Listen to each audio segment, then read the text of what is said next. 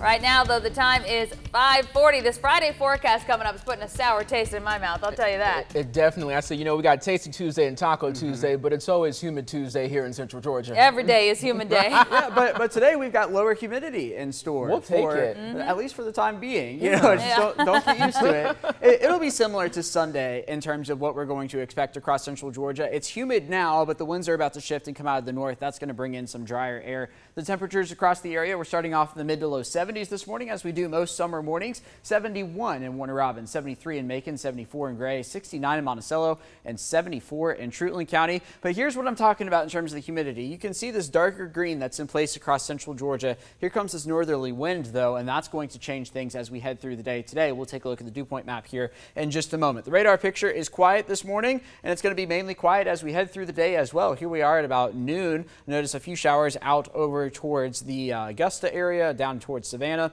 We could see one or two perhaps in our northern counties once we get into the evening tonight, but overall about a 10% chance of rain, with 90% of us staying dry. Could wake up to some sprinkles tomorrow morning as well before the scattered shower and storm activity returns. There we go through tomorrow evening. You saw that there with maybe some locally heavy downpours. But here we go into the end of the week. This dry conditions not going to stick around for a long time.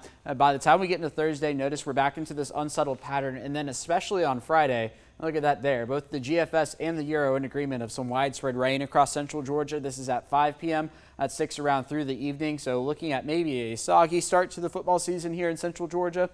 Once we get into Saturday, not much change. We're still going to be looking at the scattered showers and storms, and that's going to roll into next week as well. So overall, about a 10% chance of rain today, 60% for Wednesday, and 40% for Thursday, but then that's up to 70% there for Friday. I was sitting in the Weather Center this morning trying to figure out how to not put 70% on Friday, and I just could not find a way to do it. Here we go with the future view dew points through the day today. Again, here we are in the low 60s. This is going to be at 5 o'clock this afternoon. So while the temperatures, they're going to be in the low 90s, a dew point in the low 60s is going to make it feel dry outside. Still hot, but drier. And not to worry, though, the humidity will be back tomorrow again with that rain risk, and that's going to stick around through the end of the week here as well.